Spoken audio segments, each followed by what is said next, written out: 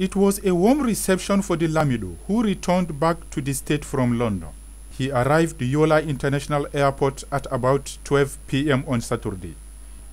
Hundreds of people, which includes traditional rulers and title holders, received the monarch on arrival.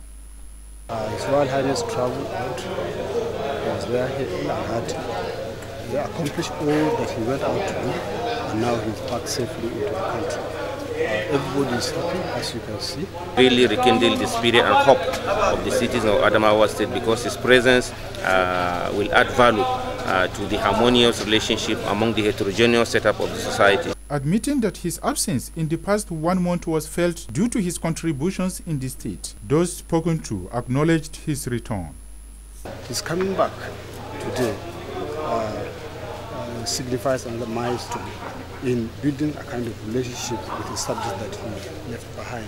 Absence always, make people of Adamawa State to feel his absence because of his enormous contributions to the building of peace and harmony among the people. They commended his efforts in ensuring peace and unity of the state, even as they encouraged the citizens to support the monarch at all times. Heldayaduma, 26 News.